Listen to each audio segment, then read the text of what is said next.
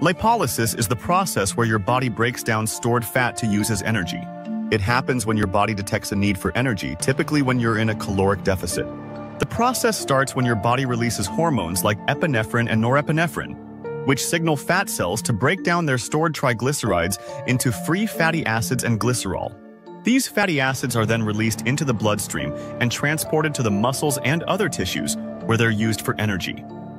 To achieve lipolysis, there are a few key steps you can take.